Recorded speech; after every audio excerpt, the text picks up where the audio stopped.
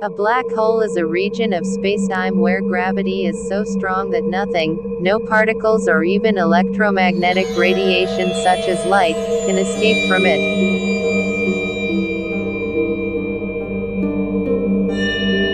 The theory of general relativity predicts that a sufficiently compact mass can deform spacetime to form a black hole.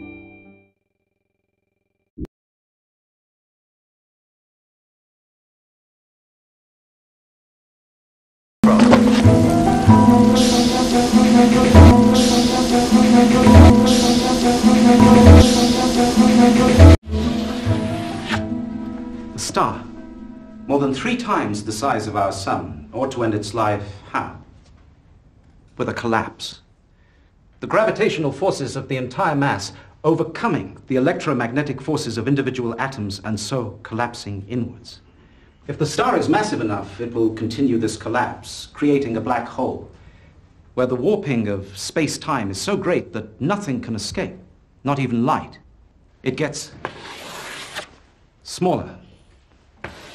Smaller.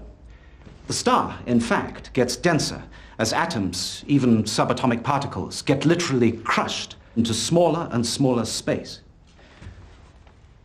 And at its end point, what are we left with?